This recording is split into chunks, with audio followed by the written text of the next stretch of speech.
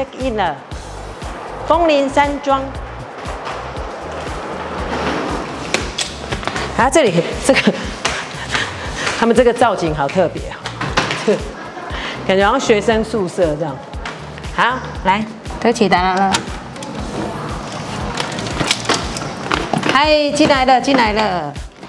枫林山庄，2人房。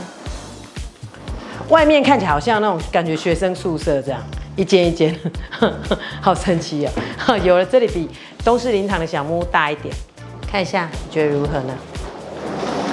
感觉浴室有重新翻修过，只是好远而已。这里怎么那么远呢？要来吃饭了啊！先看一下里面床。他加床还要加棉被，还要200，也有沙发啦。啊，这感觉蛮新的。其实感觉里面还蛮新的。你看这个都看起来都是新的啊。嗨，早安！我们现在在惠蓀林场，那现在在服务中心哦，这是能高山庄，这里现在标高770，那现在外面的温度几度？31度。听说今天台北市温度37度，所以我们来这边避暑刚刚好。那这边全部都是森林哦，全部一大片树林，啊，走起来很舒服。然后尤其旁边又有北港溪，好，所以整个就是非常舒服。好，那我们要去惠蓀林场走一走，那就跟着我们一起走吧，走。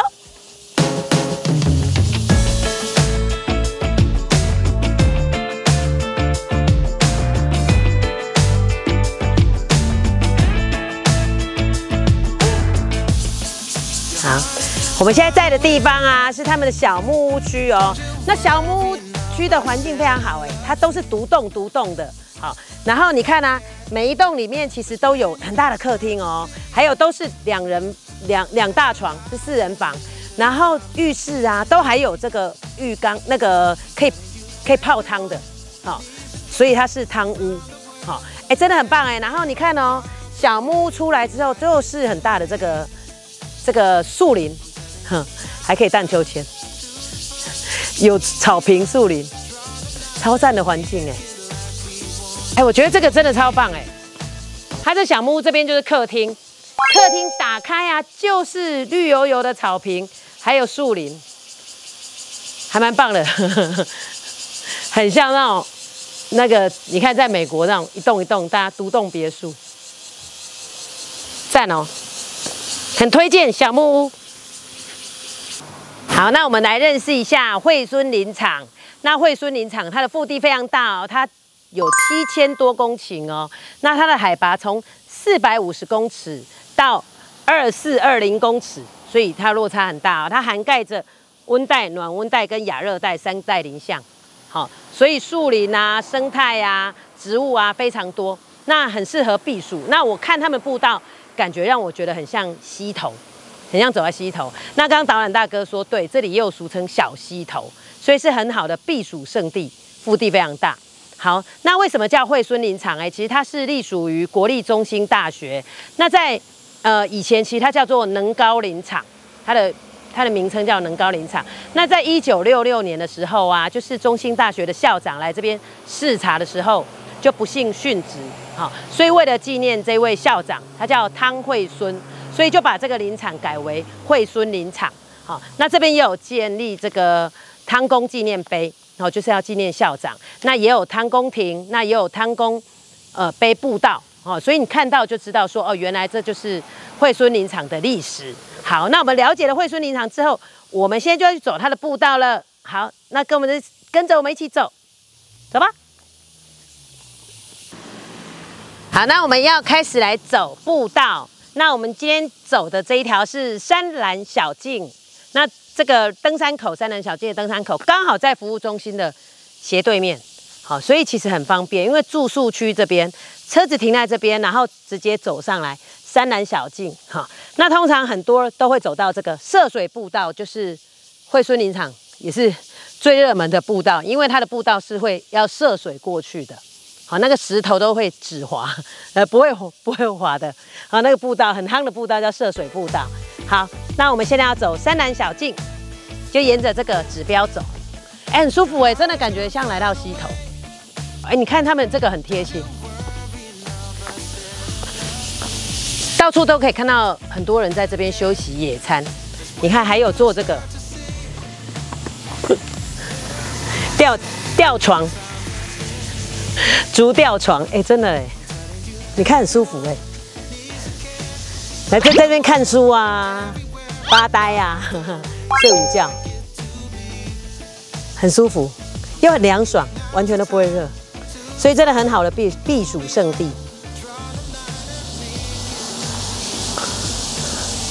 说我都不想走啊，好棒哎，好棒的设计哦！你看竹吊床，好，继续走。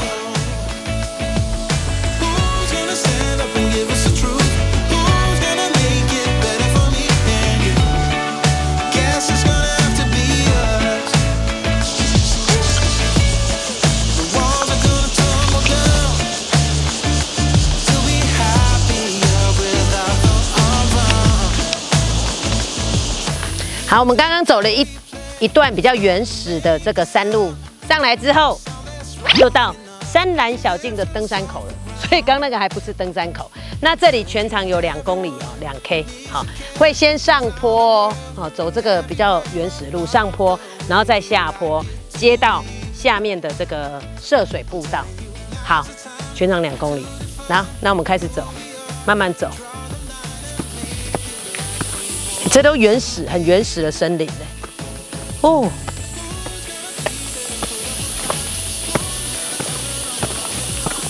它路蛮原始的嘞，这个路，你看很多都是树根路，这个比较像有在爬山的感觉。哎，其实来的话最好带个登山杖，因为我们是还好这几天天气又非常好，所以它没有湿滑。那不然的话，要登山杖比较好。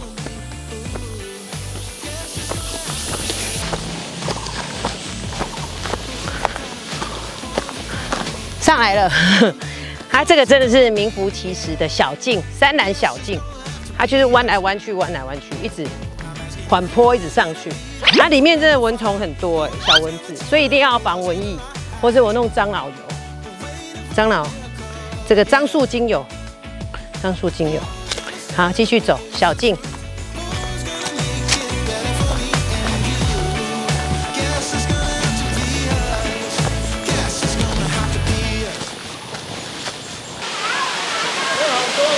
下来了，总算到了涉水步道了。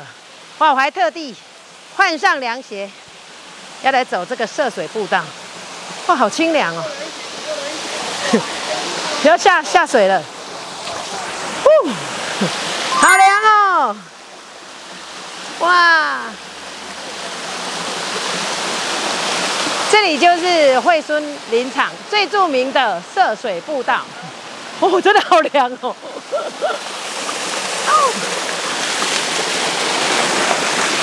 很冰哎，超冰的。哇，好开心哦！这是避暑好去处，涉水步道。真的要带凉鞋来，这样方便多了。耶，太棒了！超赞的这个步道，然后这个特地有止滑石头，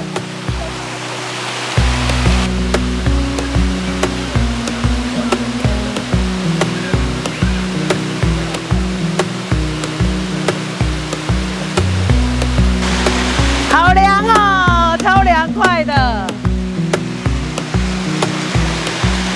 你看，我在瀑布中间哎。避暑好地方，赞！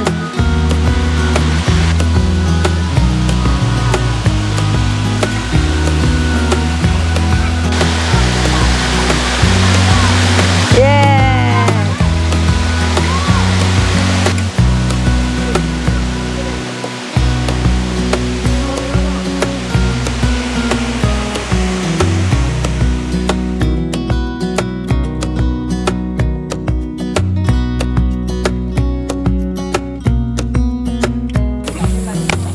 好，要来吃午餐了。我们吃了我们的准备来的泡面，还有买了他们的卤豆干，还有喝个饮料。吃完午餐再来吃冰。哦，在树下吃泡面，很凉哎。所以我们自己带泡面来，有准备哦。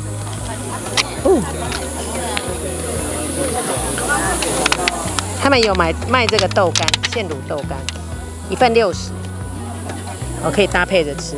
也有那个毛豆，也是60，还有茶叶蛋15块1颗，那我们就配豆干，晚餐再吃好一点。好凉啊，真是舒服啊！来吃他们豆干看怎样？卤的好像还不错。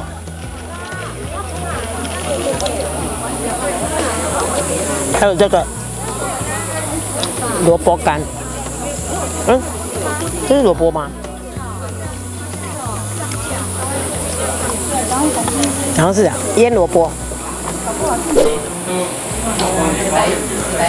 我们现在在柑仔店吃完饭了，要来买这里最招牌的，一定要来买的兴大鲜乳冰淇淋。来，跟我一起来。来，我们来拿冰淇淋。中兴大学鲜乳冰淇淋，刚看到人手一杯，一定要买。这里啦。一定要来买哦。一个55，2个110。开箱文，来吃一下。国立中兴大学鲜乳冰淇淋，到底有多好吃嘞？凉凉的。看到人手一杯，大家都在吃这个鲜奶冰淇淋，100%鲜奶，都有乳香哎，乳香冰淇淋不错，又不会太甜，你看。它不是酒精。感觉成分100%鲜乳成分，不会太甜嘞，好吃。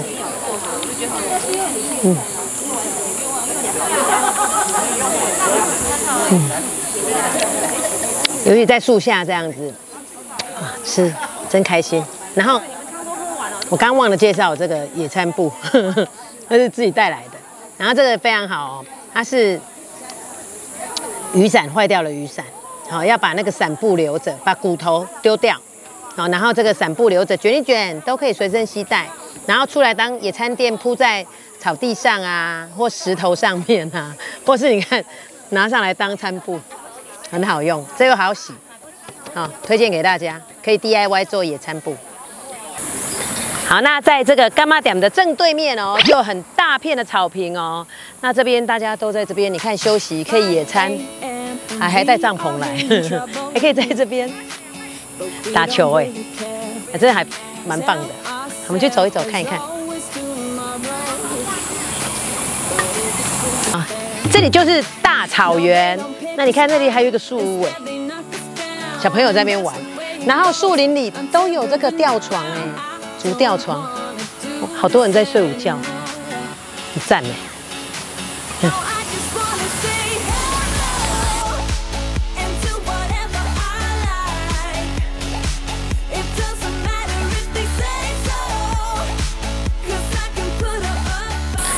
哎，这真的是树屋哎，我上去一下。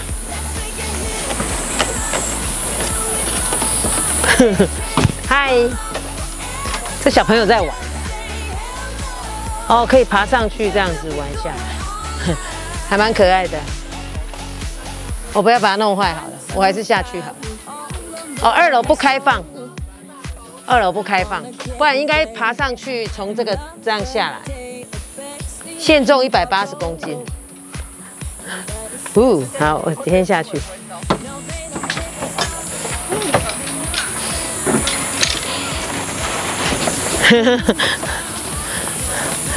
哎，我们发觉那个草坪旁边这里有这个指标很特别哦，贵族世家交道。这个我刚有请教那个导览的大姐，贵族就是这一片我们停车那边有很多那个肉桂啊系列。跟肉桂有关系的这些树植物，贵族，就是同样的植物树都种在那边。然后柿子这边很多柿子树，世家都种柿子。然后交道是后面有一大片都是种很多香蕉，不同品种的香蕉。那因为这边猴子很多，所以交道那香蕉都被猴子吃了这样子。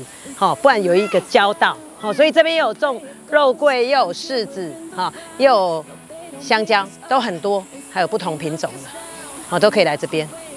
好，我们又回到惠蓀林场的服务中心能高山庄了。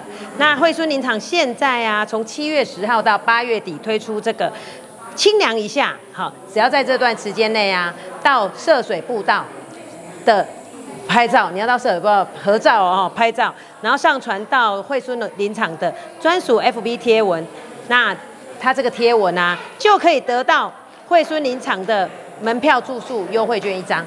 那我们刚刚已经有在这个惠蓀林场的 FB 粉专，他们的这个清凉一下贴文有上传自己的照片了。那我们现在来换住宿兑换券哦，走。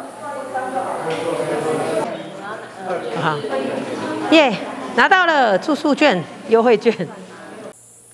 太棒了，我们拿到住宿优惠券了。那刚刚有问了，它这住宿优惠券啊，一张就是1间房间，然后平日可以打6折，然后假日打8折。那以他们定价为主哦。那以今天我们有介绍小木屋来看哦，小木屋原价是5000，那它平日价本来就4000嘛。但是如果持这张优惠券的话，平日来住只要3000呢。所以现赚1000，所以真的有优惠哦。那这个期限是到明年的2月12号，所以有整整还蛮可以到明年啦，所以时间蛮长的。好，那我们想说把这优惠券回馈给我们的粉丝哦。那如果你想要这个住宿优惠券的话，我们有2个名额，我们就限2个名额。那请在我们这支影片，YouTube 影片里面留言，我要惠蓀林场住宿优惠券，那前2位，有留言说要住宿优惠券的前2位粉丝，我们就私讯你，然后送你这个住宿优惠券。好，那是不是很棒啊？超赞的哦，很划算哦，赶快哦，看完这个记得留言说要优惠券哦，住宿优惠券。好，那我们惠蓀林场就介绍到这边了。那这里呀，真的是非常适合夏天来这边避暑哦。那尤其是最好可以的话，在这边住上1晚哦，可以吸收满满的芬多精哦。好，那我们下一次影片去哪里呢？请记得继续锁定我们频道哦，还有记得要订阅哦，是免费的哦，要订阅哦。好，那我们下次影片再见了，拜拜。